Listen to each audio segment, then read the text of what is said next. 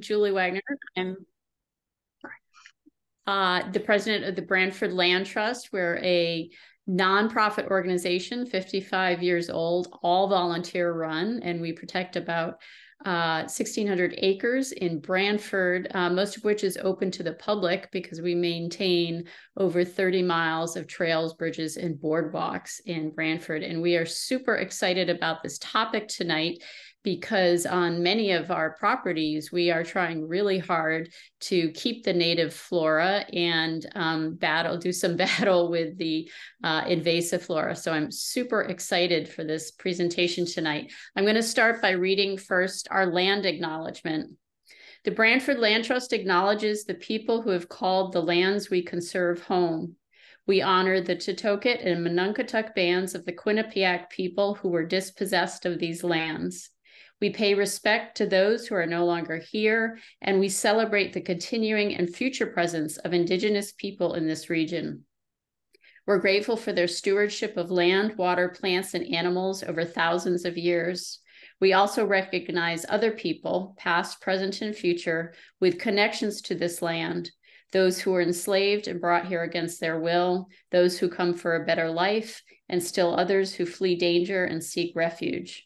We vow to protect the land in perpetuity, to foster access to nature for all people, and to help heal our human relationship with the earth.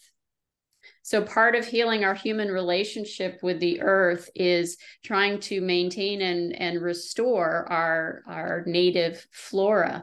And we are so lucky to be partnering with the Conservation and Environment Commission. Heather Sweeney, who chairs that. We in Brantford are so lucky to have Heather leading the Conservation Commission. And in fact, last night, she went up to Winsted because Brantford won the Bronze Award for Connecticut Sustainability. And she's really leading the town's efforts in conservation. So we are very grateful to be partnering with the Conservation and Environment Commission on this presentation tonight. So with that said, Heather, I'm going to turn it over to you to introduce your speaker.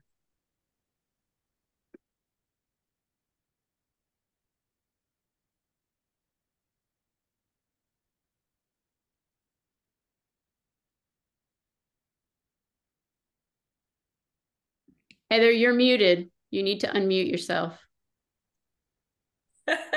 Thank you, Julie. Thanks for letting me know. Sorry about that, everyone.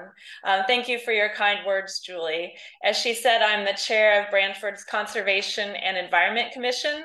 We are a commission of the town of Brantford, and we are all volunteers, all of us who are commissioners. And we are delighted to be partnering with Julie Wagner from the Land Trust. We're really lucky in Brantford that we have such a strong land trust. Once the land is developed, it's out of the ecosystem in a lot of ways. Not always, but a lot of ways. So I'm really grateful for the Land Trust's work. And I'm also excited and grateful for the library partnering with us. And so thank you to Jenna Anthony for all of her help. I am really excited that Dina is here to speak with us tonight. She's been a full-time farmer since 2005. She was the director of the Northeast Organic Farming Association of Connecticut from 2019 to 2022. I saw her speak virtually at an online conference last fall entitled The Need for Seeds. And I was super excited and wanted to get involved. And that's part of what led to this partnership tonight. I'm delighted that she'll be sharing her insights and experiences, talking a little bit maybe about the Ecotype Project that she initiated and founded, and her endeavors as a seed entrepreneur. Thank you so much, Dina. Thank you, Heather. Thank you, Julie. Thank you to the Blackstone Library as well. I'm delighted to be here. I was really struck, I think part of what is meaningful for me about tonight, just by way of introduction, is that it is so heartening to me to think that land trusts and conservation commissions and like-minded groups, but are reaching across land use to extend their portfolio and to extend time to farmers to sit down at the table, to seed keepers to sit down at the table with conservation folks. I think that is a really important gesture, and one that I want to just sort of take a moment and acknowledge and be grateful for at the beginning of this. I recognize that I am not speaking to the future farmers of America tonight. And that's a really wonderful opportunity for me. So thank you for that. Next slide, please. I think it's Julie who's running the slides tonight, so she can advance that slide if possible. Julie, can you? Yep, I know. Okay, cool. Not doing it for some reason. Let me see if I start my video. We did all of this. It is not advancing. Oh, there it is. There it is. Oh, so sorry. Just a delay. No worries. Okay. Thank you. The place I wanted to start is just also to sort of extend that land acknowledgement, which was so beautifully articulated by Julie, into a sort of moment of reverence, for lack of a better word, for seed. Seed, we have moved away culturally from a place in which we understand how sacred seed is, how smart seed is, that it is the completion of a life cycle. It is the start of a life cycle. It is this incredibly powerful and tiny thing that many of us have sort of stepped away from, particularly in the farming and gardening world. We have lost so much of our sentience and our knowledge as seed keepers. And so this journey that I have been on for the last couple of years is, though I've been farming for almost 20 years, I have been a seed keeper just very in the last 4 or 5 years. And so this is exciting for me also, just to be able to sort of share this passion I have, and it's relatively new knowledge. I feel like no matter what, I'm always a beginning farmer. No matter how many times I try to be expert, I find myself back at the beginning. So the other thing to say about seed, and Julie, you can advance the slide, is that it is, in addition to being sacred, in addition to being smart, we know it as nourishing. Most of our food, be it grain, spices, nuts, beans, all of those things that we are taking in to find protein and energy to run our lives, the poppy seeds on our bagel, they are seeds and they feed us. And so that last piece of how nourishing seed is where I also sort of began my journey with all of this. Next slide. Sometimes we even forget, that our wheat, that our oatmeal, all of that is seed. Next slide, Julie, if you get a moment. There she is. And my interest in this work, and my first real foray into understanding the importance of seed and seed keeping, was through spending time with this woman, Vandana Shiva. Some of you may have seen her work or know of her work. She lives in the foothills of the Himalaya, but she is known all over the world as a activist, seed keeper, farmer.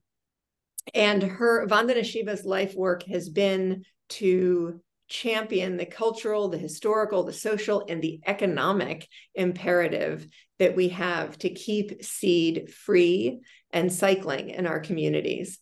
One of the indigenous seed keepers who I really admire, Rowan White, who is a member of the Mohawk tribe, I heard her once say, 150 years ago, seed companies didn't exist. And if we do our work right, in 150 years, they won't exist. That is, we as farmers and gardeners and conservation folks interested in restoring plants and native plants to our community and plants to our garden will learn, under the tutelage of these brilliant indigenous seed keepers like Rowan and Vandana, how to take back that knowledge as part of our craft. Next slide, please. So setting that as a quick backdrop, I came to this work because I'm a farmer. And you may ask sort of, why is a tomato farmer from Ridgefield coming to speak to the Brantford Land Trust? And that really, for me, is rooted in a study that began to sort of rise to popular understanding about 5 years ago. And it was a longitudinal study that had started in 1976, and that happens to be the year I was born. And so it was one of those sort of in your lifetime studies that gave me pause. And what it documented was a 72% decline in insect abundance. So most of you who are involved in the pollinator pathway and all of this work, this isn't news to you. But for me as a farmer, it stopped me in my tracks, because I recognize, as this, kind of shocking t-shirt says, when those pollinators go, when they go, we go. And so if you look at this photo of my blueberry crop, for example, many of us don't think about the connection between seed and pollination. But the other sort of galvanizing moment that got me into seed, and we will get to native plants, I promise, is that we had a entomologist come to my farm. I'm aware that seeds are an important part of our food system, and I was aware of the pollination issue, but he came to my farm and he said, and I said, he said, it's very hard to talk to farmers about the lack of pollination services because we see a crop. And I said, absolutely. Like, I don't have a problem, because look at all the tomatoes and look at all the fruit. And what he did is he took one of the blueberries from my field that had become ripe. He cut it open, he looked inside, and he counted the seeds. And then he went to the the tomato house, and he cut open one of the tomatoes and he counted the seeds. And he reminded me, though I did go to 7th grade biology, I had forgotten that when the bee visits the flower, that she makes that connection between the pollen and the flower, and the mother plant detects the presence of a seed and puts a little fruit around it to help it grow. And then another bee visits and you get another seed, and she puts another little bit of fruit around that seed to help it grow. And it is not, pollination is not a light switch. It's not your crop has been pollinated or not. It is about that same word, abundance.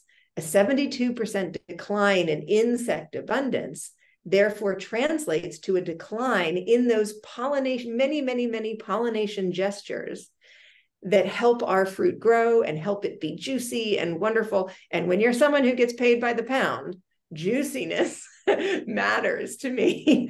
And so this study on insect abundance stopped me in my tracks and took my career in a completely different direction, and one I'm going to talk to you a little bit about tonight. Next slide.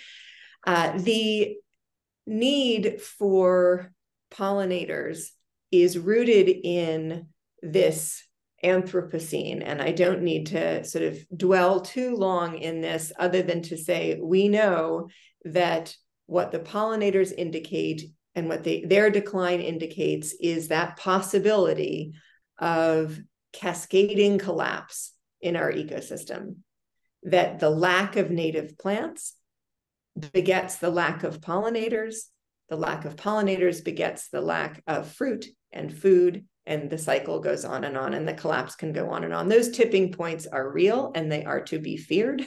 And the federal government realized that. And so in 2015, this lack of native plants was ultimately part of what created the National Seed Strategy. And so this is where the good news begins. The federal government said, we recognize that we need native seed in order to get native plants. That work starts with the production of seed. And so this seed strategy was written by the Bureau of Land Management, and it helps us, and it sort of became a national call for people to step up and develop a seed supply chain. Next slide. Where this begins to come back to Brantford is this somewhat hard to read, but fascinating slide. When I look on the Bureau of Land Management's website, and I look at the land that they are maintaining in this country, this is the federal government's job to sort of protect and steward acreage across this country.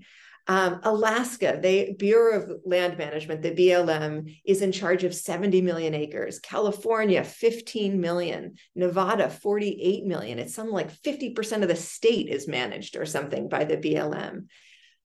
But if you look at this little line, and I keep going back to the website because I think this must be wrong, but in fact, it's not, that in the 31 states east of the Mississippi, the BLM manages a grand total of 40,000 acres.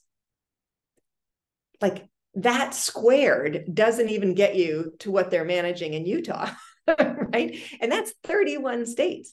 And so if we think that the federal government's national seed strategy is going to apply and translate both in dollars and in humans and in capital and effort and all of that to our region, we need to think again. Next slide. And so when I realized that the federal government wasn't going to help out, I started saying, well, if not them, then who? And that leads me to your door, which is that the land trusts in this country, the conservation commissions, you begin to add up that acreage. Land trusts alone have conserved 61 million acres of private land across this country. In Connecticut, over 200,000 acres of land. That's 5 times what the BLM holds east of the Mississippi. In Connecticut alone, that land is held by land trusts. There are 123 of you. You guys probably know all of this. Add up the Conservation Commission open space, and we are talking about a really big state-run amount of stewardship of the native plants of this region. And so as we think about restoring plants to this region, and we think about who can do the work, we have to find a shared framework. And that's where our next slide, Julie, will help. James Omernick, and I hope some of you have seen these maps before, but just like that study of the 72% loss of insect abundance, this one blew my mind as well. I think I was almost like in tears when I first saw this map. Many of us as gardeners remember the old like zone 6, zone 7, what zone are you in to tell you whether the plant will survive. Climate change has sort of done away with most of that, sadly. And so James Omernick, who was a military soil scientist, I believe, was struck in doing ecological restoration work that when you talk to the bird people, they all come in with their maps. And then you talk to the water people and they come in with a different set of maps. And then the soil people come in with another set of maps. And then the tree people and the flora and the fauna. And everybody needs, says Omernick, a shared framework, a shared map in which we can layer the geology, the soil, the vegetation, and understand how to do our work, how to create and foster biodiversity, how to do ecological restoration with plants, all together in one room, all together on one map. And so that is where you get this eco-regional map, and you can kind of locate yourself in Brantford.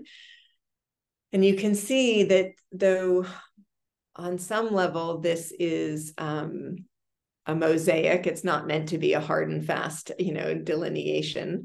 It does sort of make sense. If you go up into Litchfield County, into the sort of Berkshire Hills, you can feel that the woods change. And I don't know what that imperceptible difference is, but we recognize that things are a little different up there. And so that's really what this map is sort of helping us intuit, what we may know intuitively, it helps us see. So then if we go on to the next slide, this eco-regional map then helps us define this new word, which we're going to use from here on out in this lecture, which is an ecotype. They are the plants that have measurable adaptations to the location in which they have co-evolved. They are the wild type. They are the straight native. They are the ones that are truly from this place.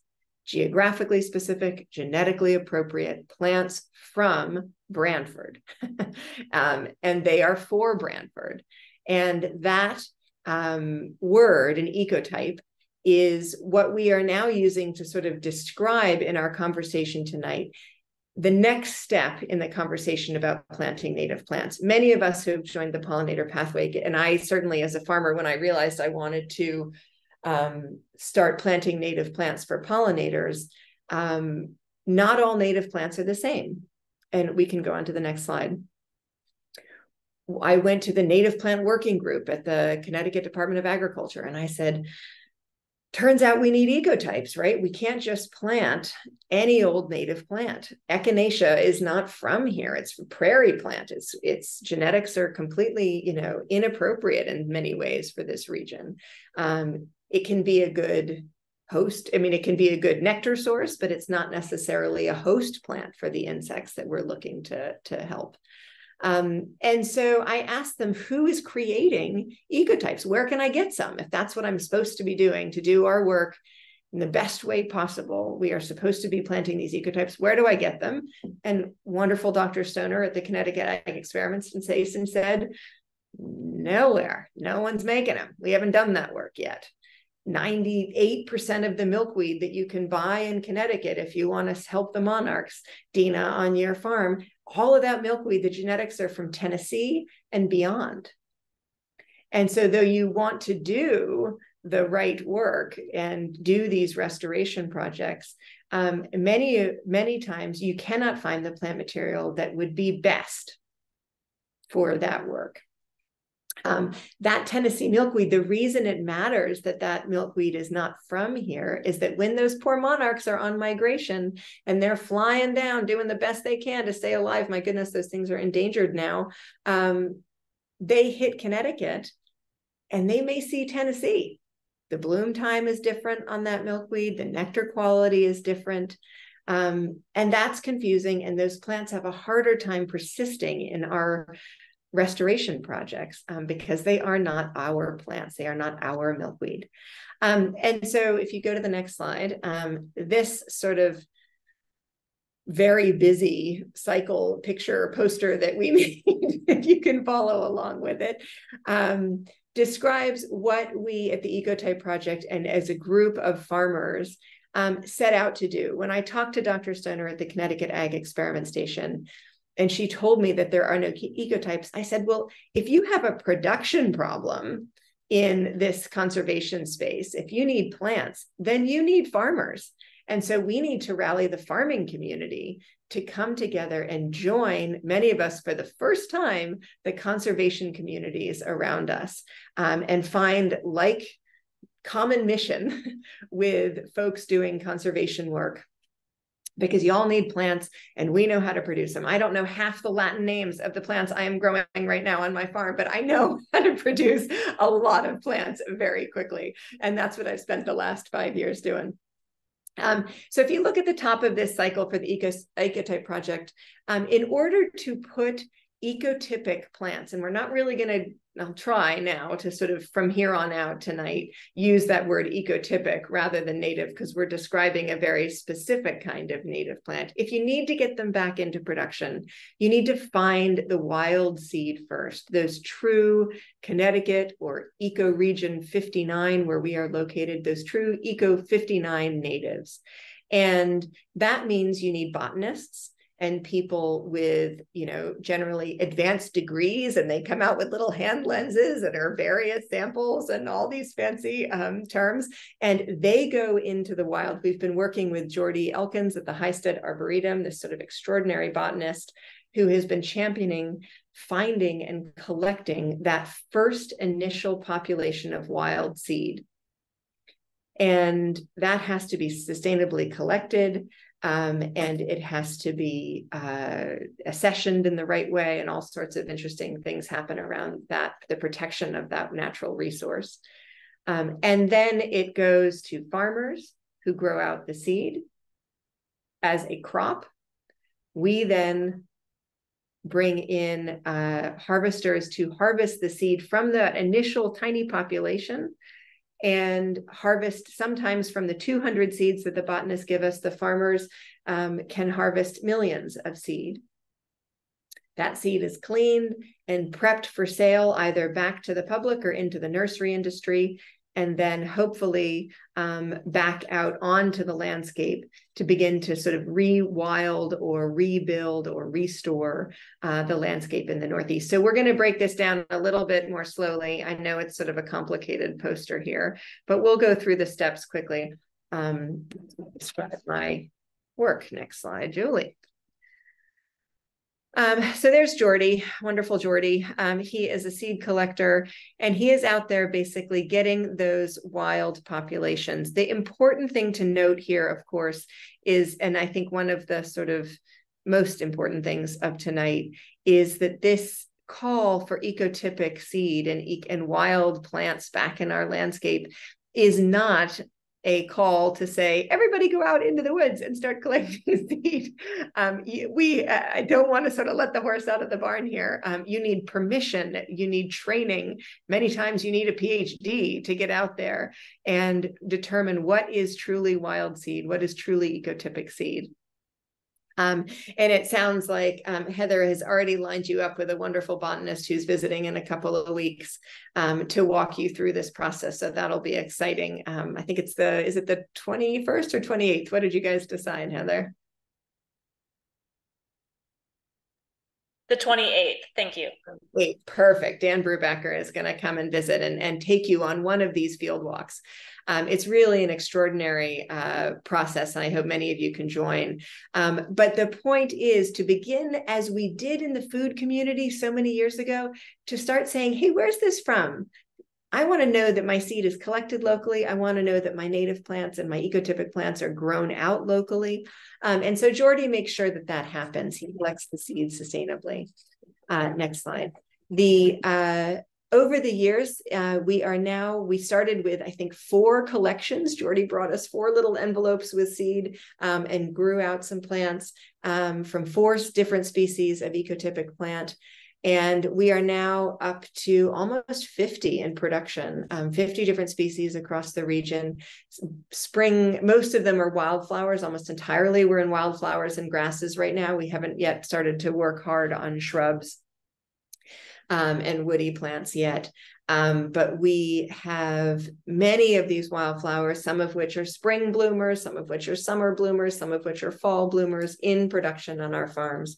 Next slide. Jordy gives us the seed, and then we grow out that initial tiny little sacred offering from nature into these plug trays. And you can see farmers now stepping in here to grow out different species. And we start with 200 as a minimum sample.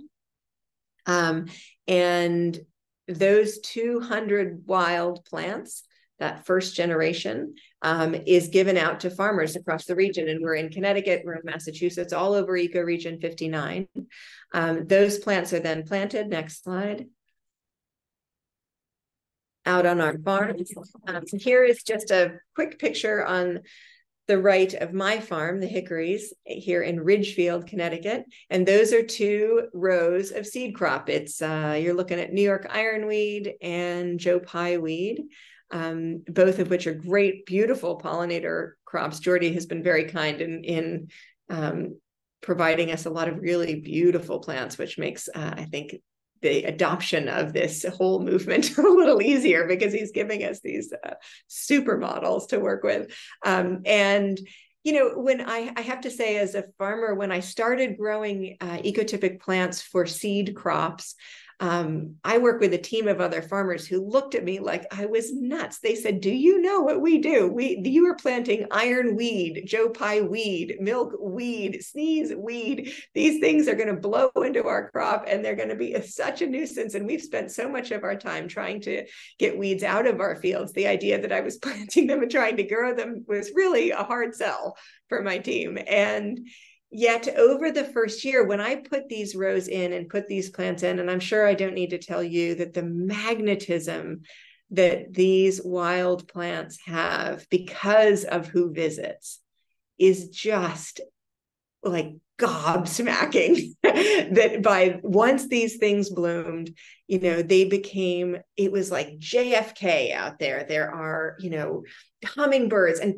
millions of different kinds of butterflies I've never seen before. The pollinators came, the birds came, and it became instantly on our farm the place that everybody gathered to have the 5 o'clock beer. It became the place that everybody wanted to sort of, snoop around in and take photos, because they were just so, they're so compelling what was happening out there on the seed farm.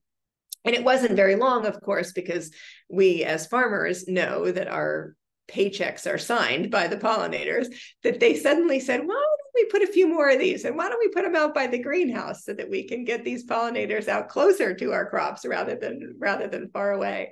And so that was really sort of where it began to take off. And I began to sort of realize that maybe we had a tiger by the tail, and more farmers started to join in, and they all wanted the pollination services. And I knew that the community of conservation folks out there really need these genetics. They really need these plants. Next slide, please. And so more and more farmers have joined on with this network. It's called Eco59 as our new burgeoning seed company. We have urban growers at Urbanscapes Native Plant Nursery. They're growing our whitewood aster. We have young farmers at Ivory Silo and Hungry Reaper. We have experienced farmers, some of whom are up in, all over the region. And it's been really exciting to just sort of go out. It feels a little bit like I'm, the new Johnny Appleseed out there trying to get these new plants into our farms and into production for seed crops. So given that many of you are probably not going to join as seed farmers, I'm going to talk to you a little bit about what we do and how this might translate to the work of the Brantford Land Trust and the Conservation Commission. Next slide. When we grow out the crop, and you can see I'm using ironweed here as an example, we've had to learn a lot about how to collect seed, how to produce it, and how to ultimately get it back into the landscape. Seed, like any other crop, has to be harvested at peak ripeness. So you will probably note, if there's any ironweed on your walks now and in your open spaces, that it blooms in this beautiful purple. It begins to set seed. And then when it gets that sort of crazy, woolly, frizzlehead look that it's about to blow away, that is sort of the moment of peak seed ripeness. That's when we, as seed keepers, step in. Next slide. Here's another species, and that New York ironweed is such a challenge, because it does really, like, it blows away, and it's like one flock of starlings and I've lost the whole harvest. So we have to keep pretty close tabs on when exactly to harvest. But this is Penstemon digitalis, or foxglove beard tongue, and it comes in a very hard pod, and the seed is kept. We almost have to hammer it out to get it out of these pods. But you can see, and for many of us as farmers, when we started growing this, and I will say for you who are gardeners who get excited about becoming seed keepers, it's not like you can just buy these plants and turn the packet over and do what it says on the back. No one has necessarily grown these in this region before. So there aren't instructions, and we've had to really make the road by walking, so to speak. When the seed crop comes ripe, we're looking at it with our hand lenses thinking, is this the seed? Is that the seed? What's the chaff? Where's the seed? And sometimes the seed is as small as dust in a lobelia. And sometimes it's a big, milkweed seed. Next slide. Once that seed is harvested and we've picked it off the crop, you can see there is Sephra, who is one of my partners at the Ecotype Project. She is collecting seed, and that's the New York ironweed that's getting sort of gently shook into a paper bag. Once it is harvested, and we harvest all the seed, and I'll explain why in a little bit, that then needs to go out and get cleaned and get tested. Next slide. And that seed, before it can really go out back into the world, needs to be storable, and that means cleaning it. Hopefully Dan will also walk you through that next, or 2 weeks from now as well. And you can learn a little bit about that. You're always welcome to come to my farm in Ridgefield and learn about seed cleaning and the Ecotype Project. We offer farm tours all the time. But ultimately, it leads to, next slide, Julie, it leads to, for me in my first year, this is a photo of these, baby food jars of seed that I made. And I was so proud that I had managed to get these things through to harvest. And then I had a conversation with someone in Nevada who called me up, and she said, "Oh, we've heard about what these farmers in Connecticut are doing, and we'd like to copy this program out in Nevada. We recognize in Nevada that when we are doing ecological restoration, we really need the plants from Nevada, because if we get plants that are grown out in Washington State and other places, and we use them in our restoration plots, in a couple of years, that seed, those genetics wake up and realize that that Washington sagebrush or whatever it is in Nevada, and it's hot and it's dry and they can't make it." And so she said, our restoration projects have no real persistence because we're not using our own ecotypes. So we want to do some of this work too. And I said, "Oh, that's wonderful. Tell me about some of your projects." And she said, "Well, we have 350,000 acres burning and counting."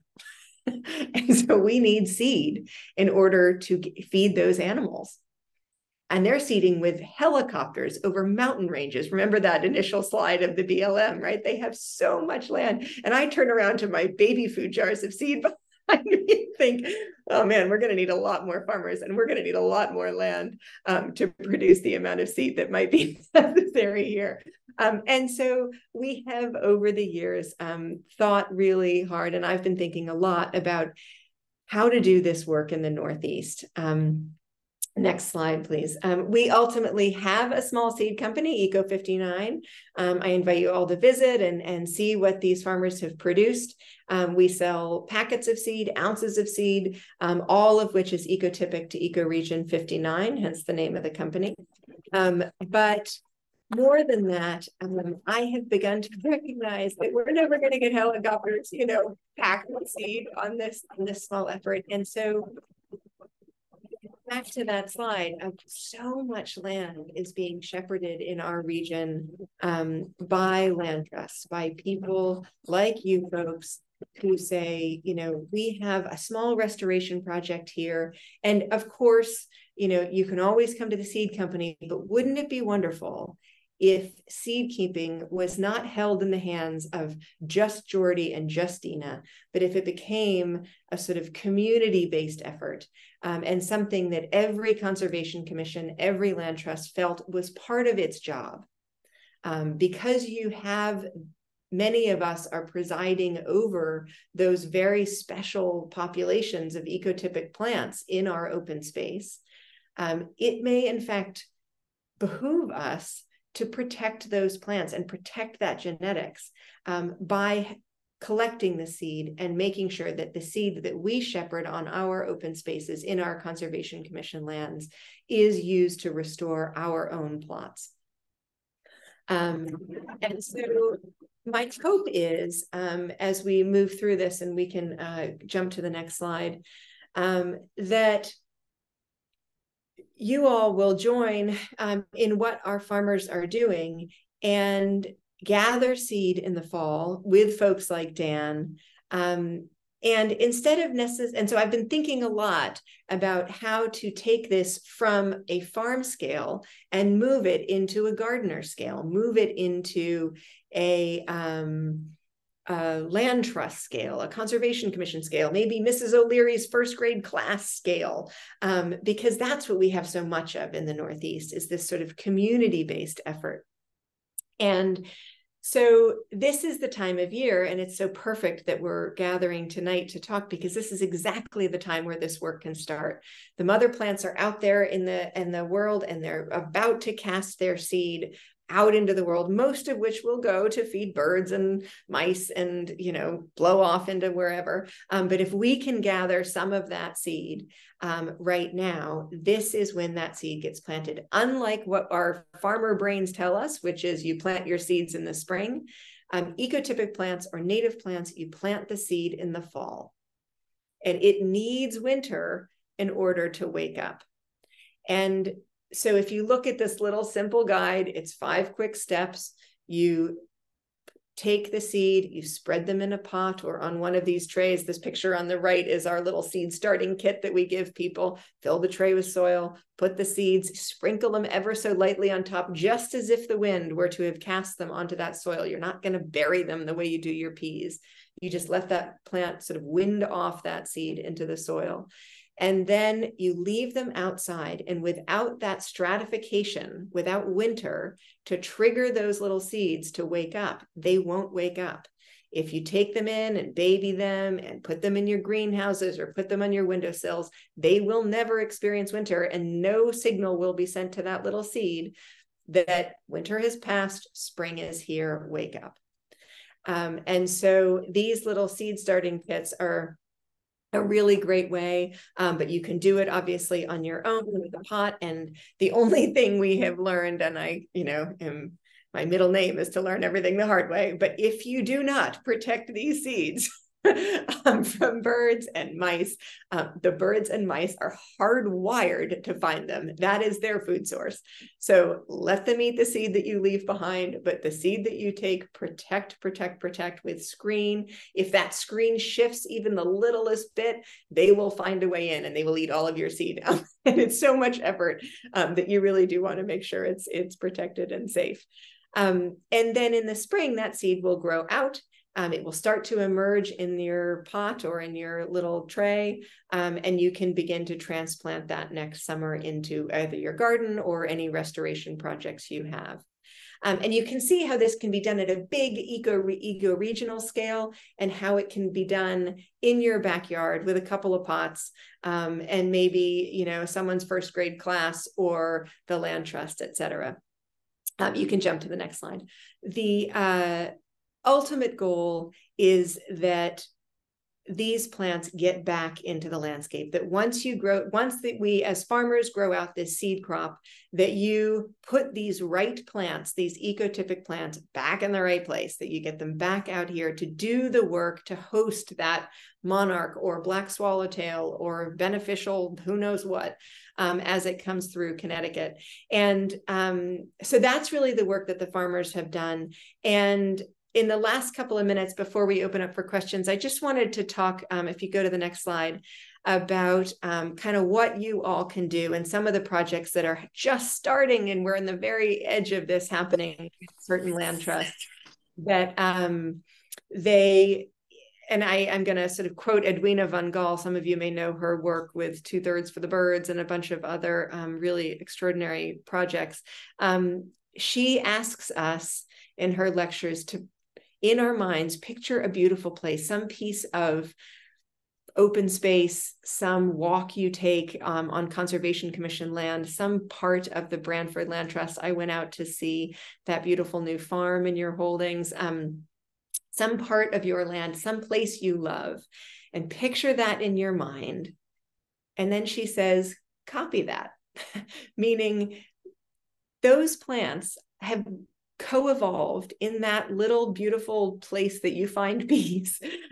They have co-evolved together. They like to be together. They've lived together. No one planted them, and watered them and fertilized them. They've just figured it out. And that's their guild. That's their community. So collect seed from that particular plot, from that acre, from that little area that you love. Collect the seed and grow it out and copy that.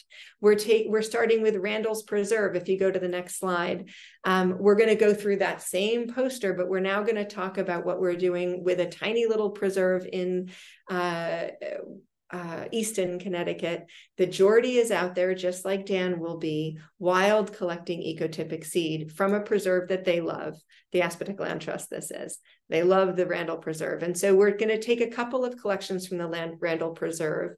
And then as you see this winter stratification box in the next little photo here, under number 2, that's just a 4x8 box made of wood and screen. I'd be happy to make one for the Branford Land Trust tomorrow. It's a 4x8 box. It's cheap as dirt to make. And in that, they are able to protect with screen on the bottom and screen on the top, all of those wild collections and grow them out or stratify them, meaning wake them up over the winter. In the spring, those trays will start to grow. And my goodness, do they ever. They grow in the spring. Some of them will germinate over the summer, and some of that seed is so dormant, it germinates in the fall. And those plants, as they emerge, are pricked out, as we say as farmers, or they can be up potted or transplanted into larger pots to grow out over the summer, and then be either used. You can go to the next slide. They can be used Aspetek is using them for plant sales or for restoration projects, but they are their own plants from their own preserve. And so Randall's is about to give birth to like a little mini Randall's somewhere out there in the world, a little mini me, whether it's in a school garden or in an urban rewilding project or in a larger scale restoration. Down to, and this is, I encourage you to look if you're a home gardener, Aspetek Land Trust is using some of those plants, and on their website, they have small, down to like the mailbox 4x4 native plant garden using ecotypes. They have all of these designs on their website. If you go under aspeteklandtrust.org/garden-kits, they have a million different examples of gardens that you can build from collections or with using the ecotypic plants of this region. Next slide. And so I will send this resource list to you. And if you go to the very last slide, there it is. It is my hope that, as we begin to sort of cast a wider net among the seed keeping community, that what my experience has been in the last 5 years, becoming a seed farmer and learning to work with ecotypic plant material, it can translate to creating for you all the best possible chance that your restoration projects have to succeed. And the best possible chance they have to succeed is if you begin to collect Branford plants for Branford restoration, seaside goldenrod for your seaside. And that is really, I think, for me, been what I am looking forward to in the next couple of years. We've had all of this work growing out seed crops, and I do love doing that and will continue to. And I would love to have you all come visit the farm at some point and see what we're doing. But more than that, I would like to make sure that I can share some of this sort of beautiful work out and see you all becoming seed keepers as well. On this last slide is my email. I've also, my partner in all of this is Sephra, and I always share her email. She gives me permission to do this because I'm a farmer and I am not great at answering email. I often say, if you email me before May 15th, I'll get right back to you. If you email me after May 15th, I'll get back to you at Thanksgiving. So Sephra's email is there as well. The Seed Huntress is her moniker, the Seed Huntress at Gmail. And she's very good at answering email. So I always make sure that I pair mine with hers. Hopefully we'll have time now in the few minutes remaining to answer some questions that may have propped up. I see that some of you guys know Stone Acres, so that's awesome. You do have a bluewood aster and a pycnanthemum, a mint growing out there. They've been, you guys, the Stone Acres have been great partners in this. All right, we're back to the whole group. Great. So let's just, Heather, what do you think? Open it up for questions if people want to unmute themselves or raise your hand or raise your electronic hand. And we'll defer to Jenna for instructions on how to do it. But yes, Julie, thank you. Time for questions. Yeah, I'd say if you're comfortable unmuting or raising your hand, go for it. If not, just type in the chat. I see David. Yep. I have a question in regard to the possibility of some kind of Region 59 vegetable seeds. That's a great question. There are a couple of folks in the vegetable world, because those plants are so subject to human selection.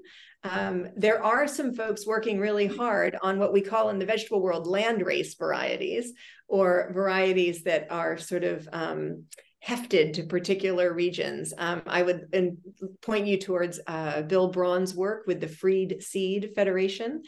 He is working with farmers to do on-farm seed breeding of vegetable plants. The critical difference, and this is something that I've really at times struggled with, is because when I came to this work, I came to it as a farmer, and farmed seed, or most of our vegetable seed, remember, has been stewarded by humans to be as predictable as possible. Meaning my whole career, I've been working with tomato seeds, you know, and you turn the packet over, you plant them, they all germinate on roughly the same day. That seed breaks and germinates on roughly the same day. And you can basically harvest it on the same week or two. Mm-hmm. And it's tuned because we select for that seed. We as humans say, if you don't behave, tomato plant, we're not going to save your seed. And so we select for plants that are predictable. In the wild seed world, of course, what I've had to unlearn as a farmer is that Mother Nature is selecting for the opposite. She is selecting these ecotypes are purposefully unpredictable. So I'll give you that penstemon example, the foxglove I showed you. The first year I grew that, I looked at the tray and, you know, June 1st, I pricked out the first 75 seedlings and I threw the tray aside because I figured 75 had germinated, and grew out those 75 seeds or 75 plants. And then I happened to be walking by that tray 4 months later, you know, learn everything the hard way, Brewster. And I happened to be walking by that tray that I had cast off, and another 75 plants had come up at some point in the summer. And I thought, what gives? So I transplanted those out. And then I was curious. So I left the tray, and a year later, another 75 seeds germinated. And I use that as an example to say, if all 200 seeds or 225 seeds had germinated on June 1st, when I expected them to germinate, and we had had a drought, or there had been a huge rainstorm or something else, that mother plant wouldn't have gotten her babies through. And so she puts some of them into a regular sleep and they wake up on time. And that nature is so much smarter than we are that she puts some of them into a deep sleep and they don't wake up until September. And she puts some of those plants in, those little babies, into a coma, so they don't wake up for a full year, because God forbid they wake up in a drought year or whatever. Nature has tuned towards being unpredictable. And so in many ways, what we know as seed farmers and seed savers in the vegetable world, I find myself having to unlearn as I do this in the conservation world. And I hope that can sort of go for a long way of answering your question. I know there are other hands up. Thank you.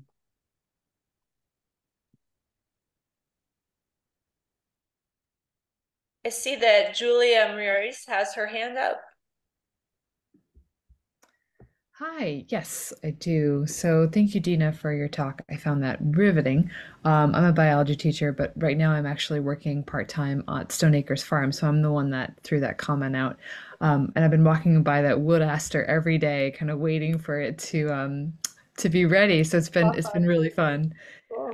But so my question is just, I'm really deeply curious about this work and where we could take it for our region. So, in terms of capacity building, where are you at organizationally? Like, do you do volunteer days? Are you looking for volunteers? How do you get more involved? Oh my gosh, yeah, from your lips to God's ears, as they say. So we have at our farm anyway, and I'm sure at Stone Acres and other places, there are farmers who are definitely interested in volunteers and trying to get people out to do seed work. At the Hickories, we have both seed tours, we have volunteers who come in. I have this amazing group of folks who come in Mondays to work on the seed farm. Then we have people who come in the winter and want to learn about seed cleaning. So I invite you to come to all of that. On a larger scale, though, the work that we started with the Ecotype, so, you know, get in touch with me, get in touch with Sephra to key into that. But on a bigger answer to your question, the work that was sort of sparked with the Ecotype Project and Eco59 has largely now been adopted and is championed by the Native Plant Trust out of Massachusetts. Many of you may be familiar with their work. They're kind of like the big research leader in this space. And they, sorry, that's my local library.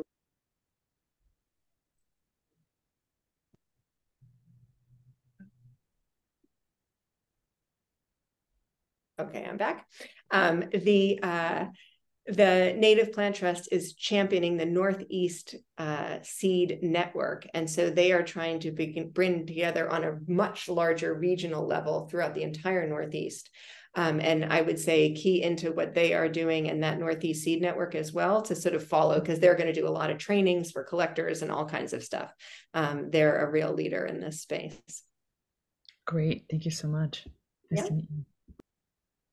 Dina, a couple of questions from the chat. One is whether anyone is starting work with woodies. Not yet. I think that is kind of the next big hurdle. We started with inland forbs, like those Joe Pye weeds, and a lot of those are semi-wetland plants. And as Jordy this is sort of a sad thing to admit, but Jordy said, if you're looking for ecotypic plants, we have to start with the wetland species because everything that's high and dry in Connecticut has a house sitting on it. So there's no more native plants. It's just the wet areas that they can sort of find them, but that's changed over the years. The next hurdle for us is going to be coastal restoration species.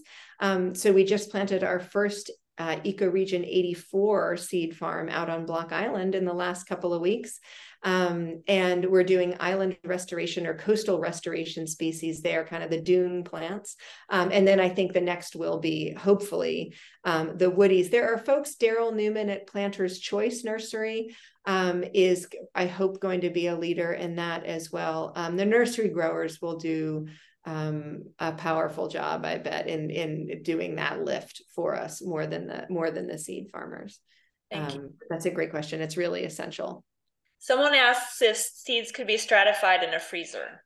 That's a good question. I meant to say that. So if you don't collect seeds in the fall or you don't get to plant them, you can stratify them, not in a freezer, but in the refrigerator. So if you want to put them into like deep storage, long-term storage, I think you can do that in a freezer. But if you want to stratify them to trigger them to wake up, you can also kind of simulate winter for your seeds by putting them in between two wet paper towels. Heather McCargo at the Wild Seed Project, I can point you to her as someone who does a lot of fridge stratification.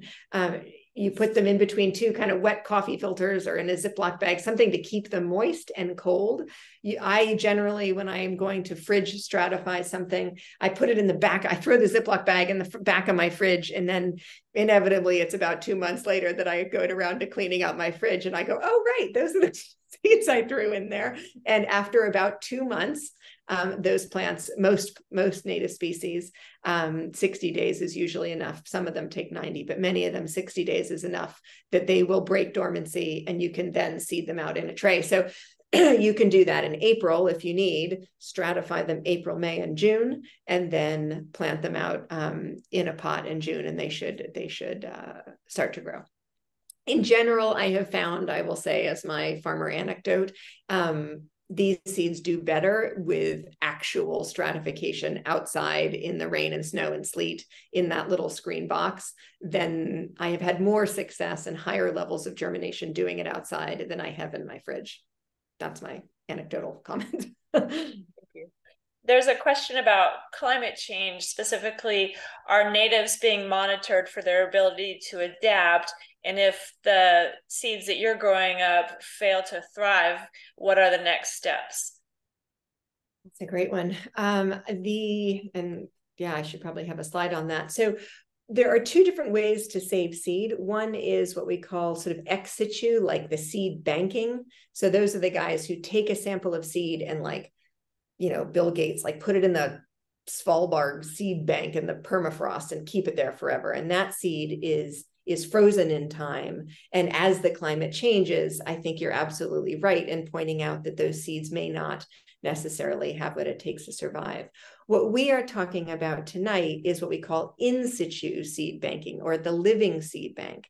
And so if you think of those Joe Pye weeds that were in that slide growing on my farm, they were 2 years ago when I harvested the seed. I called up Jordy and I said, look, we had a drought 2 summers ago, like I have never seen before. And I don't know if any of this seed is going to be viable. And if I get it back from the seed lab and it says that 10% is viable, should I even sell it? Like, I thought, who's going to buy seed with a 10% germination rate? But what Jordy said is, of course, and it makes sense once I think about it, he said, that's the most essential seed to sell, because that 10% has figured out how to survive a never before seen drought in Connecticut. So these seeds are sort of in constant conversation with the climate as it changes.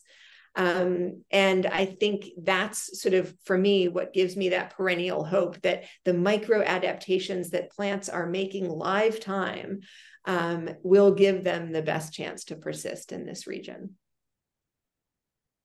Thank you. Mm-hmm. Someone asks if you're thinking of permaculture in your work. Great group of questions. You guys are a very enlightened group of folks. Yes, I do. I think about it all the time, and my some of my training is in permaculture, and I've been able to put very little of it into practice, frankly, on my 45-acre vegetable operation.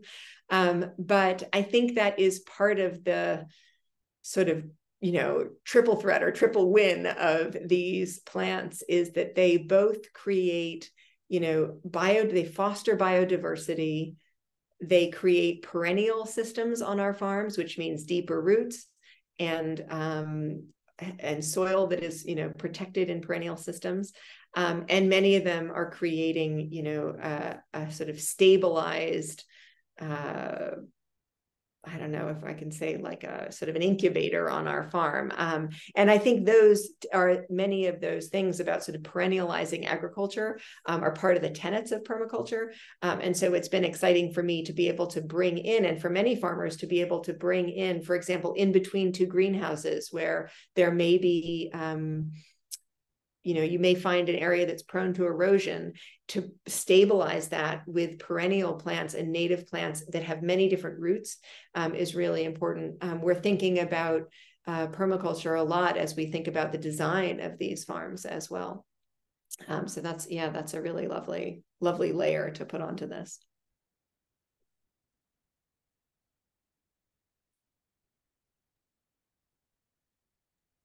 Sorry, is tall evening primrose an ecotype? Janet has a forest of it and wants to decide if she should disperse it or not. That's a great idea. I would say when it comes to what's an ecotype and what isn't, I have sort of held the line that is a little above my pay grade. And you need to talk to the Dan Brubackers and the Jordys about that, because, not determining whether something is an ecotype is first determining whether or not it is truly native to this region, and people define that as pre and post glaciation and all other interesting things that they use. But as you look at the species and the population itself, you have to determine whether or not that population what the land use history is. So if it's growing in your backyard, did someone plant it there? Did it actually blow in? Is it truly wild? Has it just naturalized from somebody else's cultivar? And again, I'm a tomato farmer talking to you, so I leave that to the Dans and Jordys. But when they, if they determine that it's ecotypic, I'll grow it out for you all day long. It's definitely a volunteer, and it's beautiful, and there have been hummingbirds and wonderful everything. There is a native primrose. So I know that. I think I'm just going to disperse it no matter what, because it's so beautiful. From what I've seen of primrose, it may do a good job of doing that itself too. Yes, it has a ton of seeds. Thank you so much. Thank you. If there are any other questions in the chat that I didn't read, perhaps raise your hand or just speak out. I think I got them all, but I don't want to miss somebody by mistake. And I wonder if there's anyone else who wants to add a few more questions before we wrap up.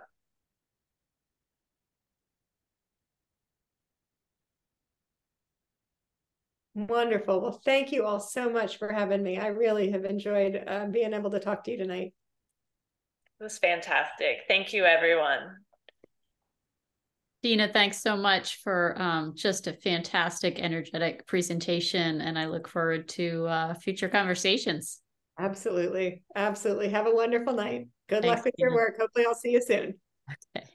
Thank you.